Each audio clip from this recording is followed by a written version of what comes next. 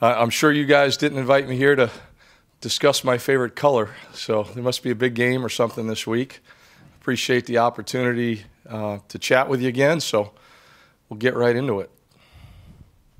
Colin Taylor on the front right, the first one. For starters, what is your favorite color? Oh, blue, for sure. Okay. For sure, yes. And what's been in You know that's from A Few Good Men, right? Yeah. Okay, all right. I just wanted to make sure I'm not dating myself too badly. We talked about my age in here 2 weeks ago, so I just want to make sure I haven't passed everybody up. Well, I wanted to at least get that on the record I like it. For posterity's sake. What through the first 2 weeks, what's been your impression of the special teams unit and how you guys have played so far?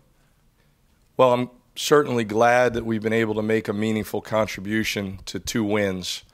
That's our goal, and between the block punts and the explosive kickoff return last week and the muddle huddle and some other little things that we've been able to do, there's a good feeling about accomplishing something significant.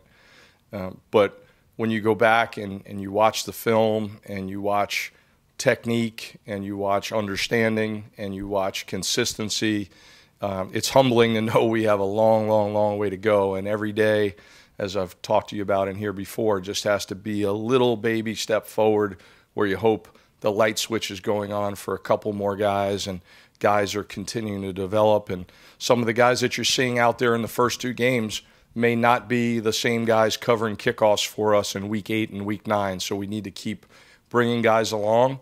And, my job every day is to try to coach every single guy on the roster in some way, shape, or form. Pete, you mentioned, I believe it was last week, the importance of a good holder. So could you talk about Kai holding the high snap that he pulled down on Parker's first field goal? Yeah, he certainly did. He's a smooth operator. He is cool under pressure. He's got really, really good ball skills, but that's something you have to continue to work. And one of the things we like to do with our punter/holder is make sure that downtime during practice that he's almost doing receiver-type drills to just make sure he's catching as many balls as possible for situations just like what you saw. As a punter, as a holder, not every snap is going to be within a comfortable radius for you. So whether they're high, whether they're low, off to the side, you've got to make sure that you can adjust and still get the ball down. And that was obviously as important as anything else that happened in that game because we missed that field goal. We're not too happy afterwards. John Whittle, back right.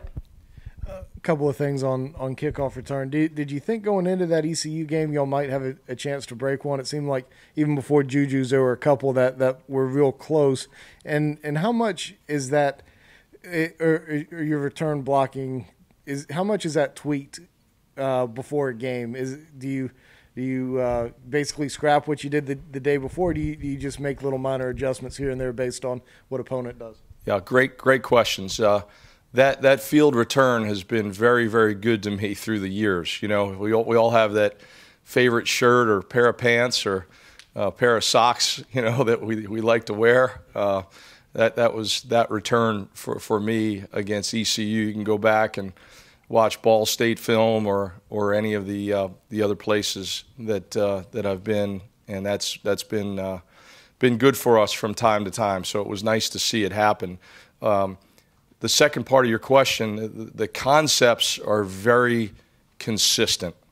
I don't like to walk in there on a Tuesday or Wednesday and present the guys with something that looks like reinventing the wheel. So the concepts are going to stay consistent from spring practice through the summer, through every game week, and then it's just tweaking things just enough that hopefully you can have the best matchups, the right people in position, but always talking the same language, always using the same techniques.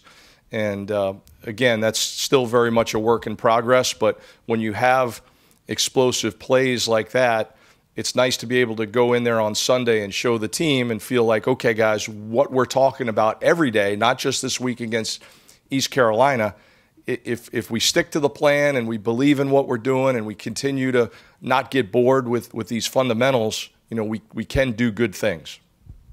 Let's stay away in the back with Phil Kornbluth. Hey, Coach, you talk about contributions by your groups so far. Do you think that you've developed enough of reputation now at South Carolina where your next opponent is spending an inordinate amount of time being concerned with South Carolina's special teams. And in some way, that's a plus for you guys because they're having to spend more time being concerned about what you do.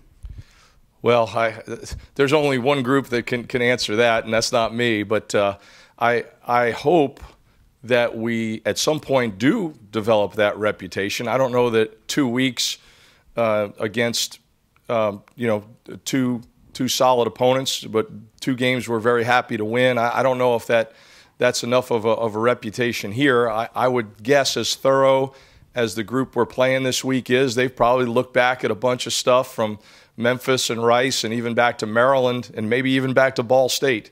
I know I watched a lot of Georgia film this summer while we had some downtime. So I hope that we're building a reputation and a healthy respect, but I don't ever think we've arrived, and obviously the challenges around here are about to grow exponentially. Let's go to Ben Portnoy, front middle.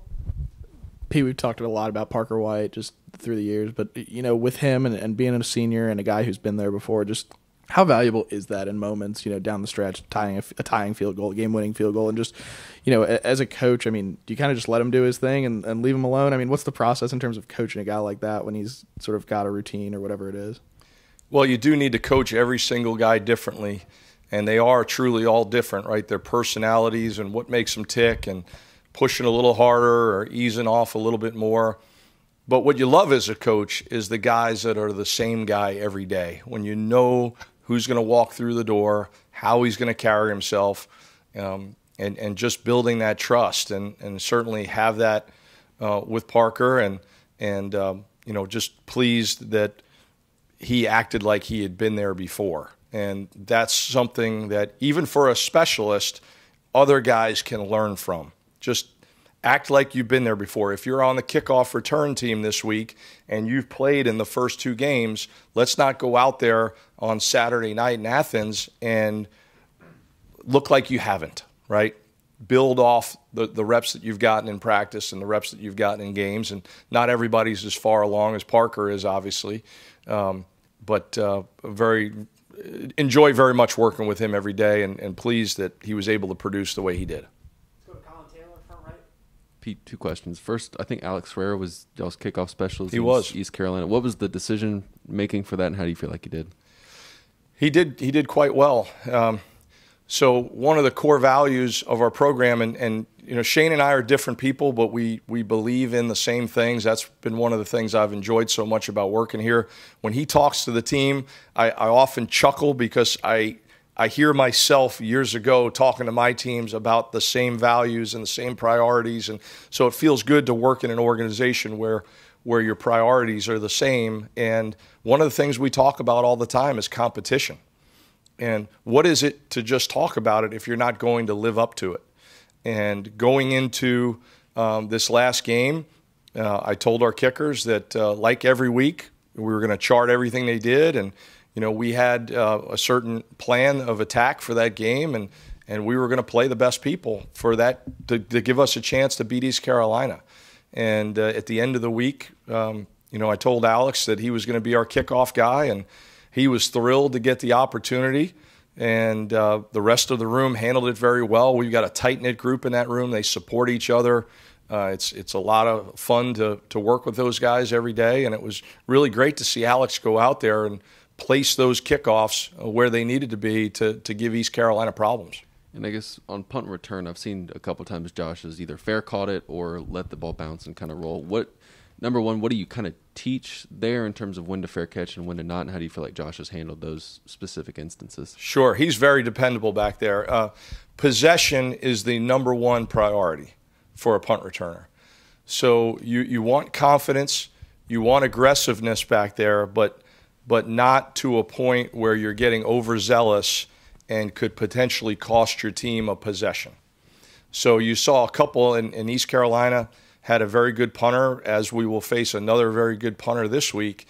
And there were a couple punts that were targeted away from where Josh was that he had to go sideways to try to get to, and got to a point where he just didn't feel like he could get his body underneath and catch it in the type of position that you teach punt returners to catch the ball in. So I think he made some wise decisions. And, of course, we'd love to get the return game going, but not at the expense of getting the ball back to the offense. Let's go to Hale in the back middle. You sort of alluded to it earlier, but as far as Georgia and what they can bring to the table with talent on special teams, how different is that going to be for you guys as far as, making that type of an adjustment? Yeah, they're impressive to watch. And it starts at the top, and to me, it seems like every year they may have some different assistant coaches and who's the coordinator and who's involved and who's coaching certain units, but they're always extremely well coached. They're always very thorough, detailed, present you with a lot of problems in terms of multiplicity, and then their talent level across the board. Their specialists are top-notch.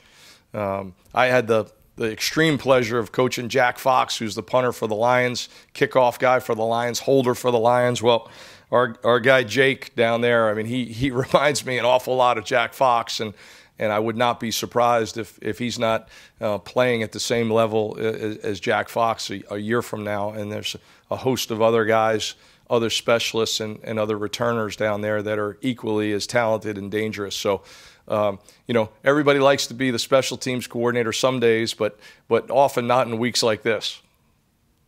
Anything else for Coach Lembo? David, front left. Pete, you mentioned how much Parker handles his business. What did you think of his bow at midfield after the game winner? I'll be honest with you. I tried not to talk to him a whole lot before the kick, and then after the kick, with our celebrations and whatnot, I was looking for him, and I honestly did not find him until we got back into the locker room. And that's okay. He hears from me enough during the week. Let him enjoy the accolades and the pats on the back from everybody else. I did find him before we both showered and got out of Greenville. Anything else for Coach? Appreciate it. All right. Sorry about my voice. Oh, I'm sorry. We got one more? Oh, no, I was saying thanks. Oh, okay. You guys are the best. All right. See you next week. Thank you.